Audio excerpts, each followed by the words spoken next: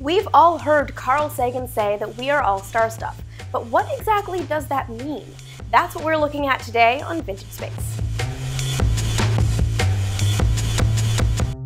So before we look at what star stuff is and how we are star stuff, it's important to take a step back and look at how exactly stars form. Stars form from gigantic rotating clumps of gas and dust that condense and heat to the point where molecules of hydrogen collide and fuse into new molecules of helium. These nuclear reactions release powerful bursts of energy in the form of light. The gas starts to shine brightly, and a star is born.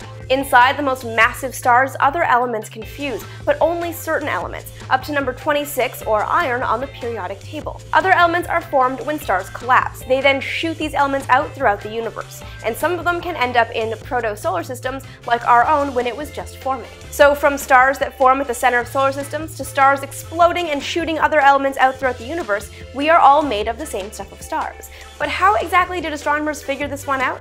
They did it by looking at the absorption spectrum of sunlight. The Snow Solar Telescope is one of the oldest solar observatories in the world, and it's still functioning today on the top of Mount Wilson, just north of Los Angeles. This telescope is not exactly typical in that it's not inside a tubular casing like the telescope that we might pull out ourselves to do our own star watching. The Snow Solar Telescope uses 4 mirrors, spans 2 buildings, and more than 100 feet in length, and I got to play with it over Memorial Day weekend. The sunlight is first focused on a celostat mirror that tracks the sun's movement across the sky. From there, it's sent to a secondary mirror, and then from that mirror all the way to the back of the far building to a third mirror. That mirror condenses the sunlight and pushes it to a fourth mirror that then shoots the beam down onto a spectrograph, and this is where it gets important. The sunlight passes through a slit down onto a lens halfway down a 30-foot pit below the observatory, where it is broken into its composite wavelengths. That gives us the spectrum from red to violet that we typically see.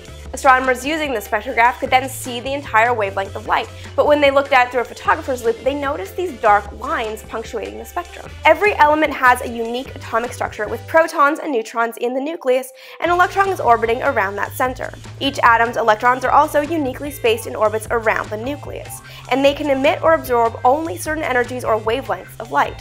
So those dark lines correspond to elements that are absorbing the sunlight. Looking down into that pit at the absorption spectrum of sunlight, astronomers figured out just what the sun is made of and knew that we are made of the same stuff. I've got pictures of the Snow Solar Telescope in action and an article describing exactly how it works over on my blog, Vintage Space, so be sure to check that out, the link is below. So, are there any solar astronomers out there? Who among you prefer to look at our star as opposed to distant stars, or planets or moons for that matter?